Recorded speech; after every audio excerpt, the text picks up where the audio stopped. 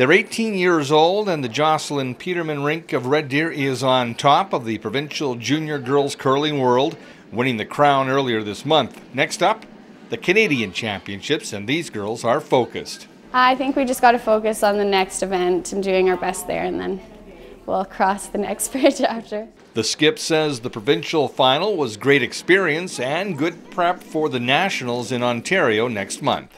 Try and approach the week the same. We know that each game is important, just like it was at provincials, so try and be mentally there and physically there every game. Second, Rebecca Conshu says making it to last year's junior final and losing to a good team might have provided a little motivation this time around. I think so. We really wanted it this year, and we had no other opportunities to be Team Alberta, so we worked hard and managed to get it to our goal.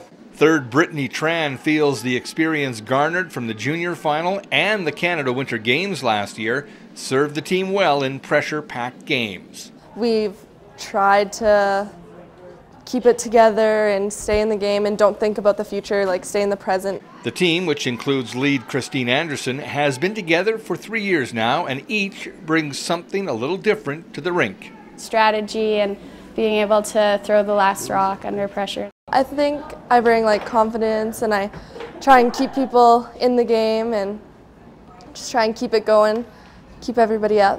I try and bring positivity when things are going down, like laughter, keep the spirits up so we don't get down and into our deep spots. Going through the ups and downs as a team for the past 3 years should help tackle the grind of a national championship, which takes them away from their homes. 2 games a day, and it's a long week, so I think we just go out there and play our best and have fun. We're really good friends, and we have great times if we win or lose, so it's a really great opportunity for us. And another advantage going into this championship might be the fact the rink has met and beaten some of the teams which will be in Ontario next month. All the teams that are there that we've already played, we've won, so it kind of gives us that extra confidence. Jim Claggett, Shaw TV Sports, Red Deer.